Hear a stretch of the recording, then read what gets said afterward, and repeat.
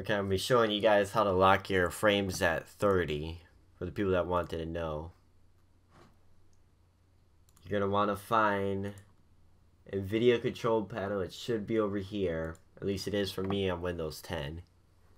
Okay, Nvidia control panel. Might have to go up here. Control panel. Then go to.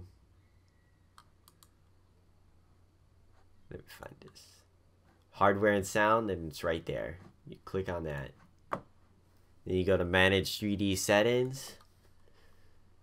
Program settings right here. Find your game. I picked Fallout 4. You're going to want to turn this on. Adaptive half refresh rate. For a 60 Hz monitor, it'll put it at least 30 then. Then also, what do you do? Power management mode. Put that on maximum for that game. You can also go to global settings and pick this, and then everything will be added. And that's how you lock your frames at 30 without any software. It's that easy. It's on all the Alienware Alphas. You'll have this.